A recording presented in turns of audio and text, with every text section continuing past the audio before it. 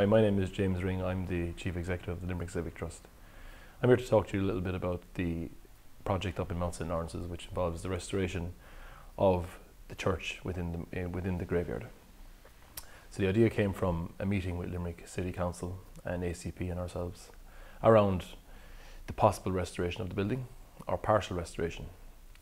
So the idea behind it is that the building, being such a prominent building and such an important building in Limerick's past, that really it's sad to see it in the condition it's in.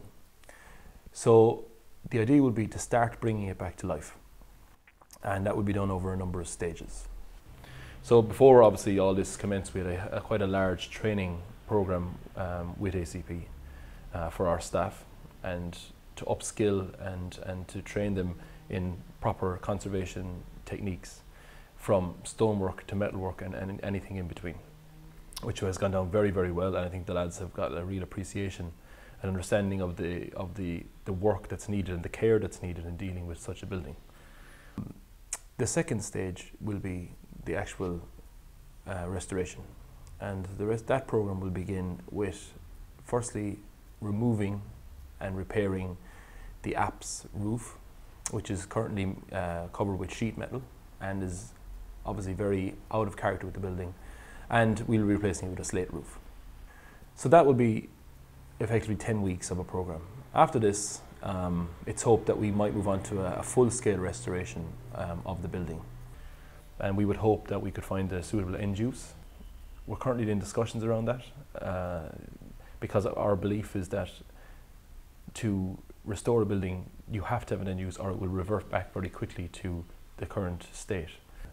It would be hugely important and hugely positively received in Limerick by the general public, because I think Mount St. Lawrence's Church has such a place in the hearts of everyone and in the minds of everyone because of the nature of the church itself, and also the graveyard, which has up to more than 70,000 Limerick people buried in there. So I think every family has a connection to that graveyard. So from that point of view, I would really like to see that the stage one is a complete success, which I'm sure it is, and that stage two is an even bigger one. Hi, my name is Martin English of Architectural Conservation Professionals.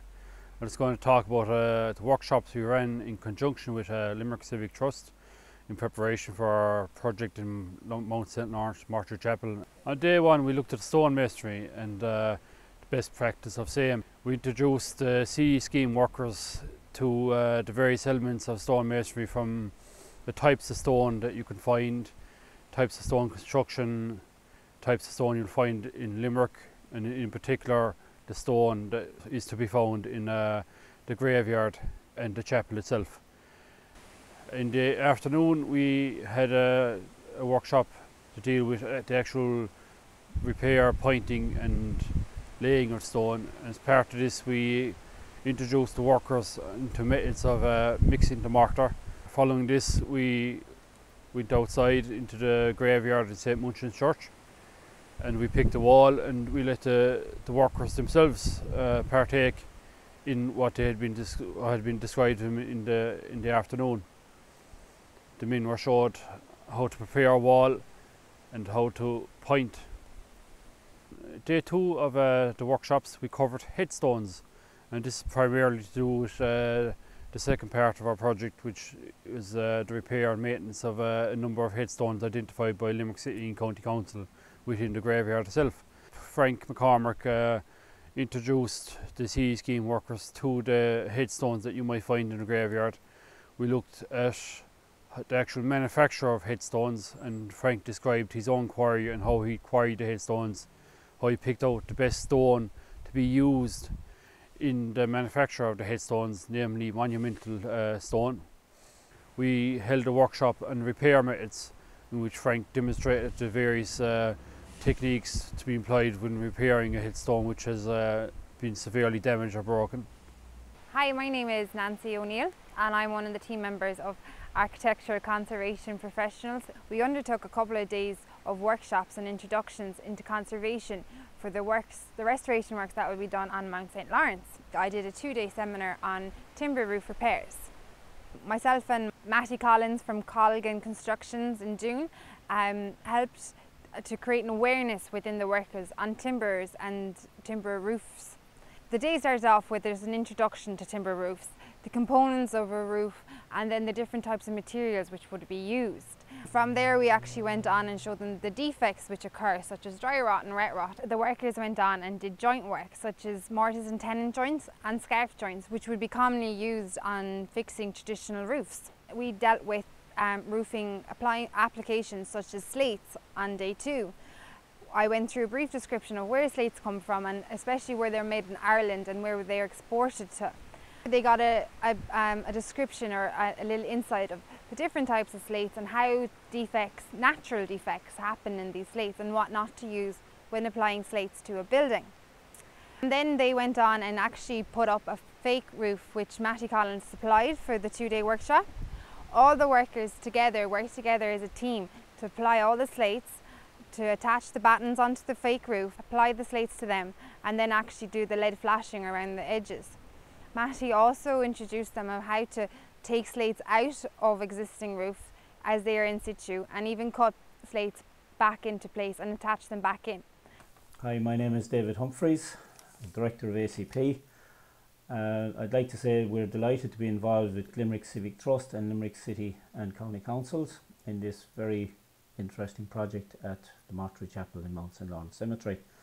We recently held a number of workshops, one of which was held in association with Brendan St. John, who was a historic traditional blacksmith, about the works in terms of repairing historic ironwork in graveyards.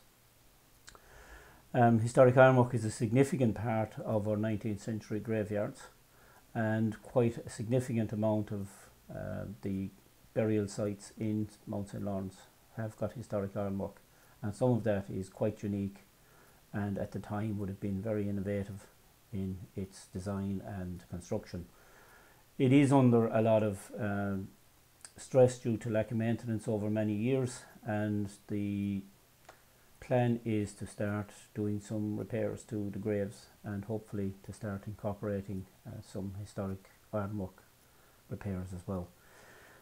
The workshop was really an introduction to the repair of historic ironwork, where we had a walk around the graveyard in the morning, looking at the various issues such as rusting, the different types of iron such as cast iron, wrought iron, and comparing that to modern mild steel.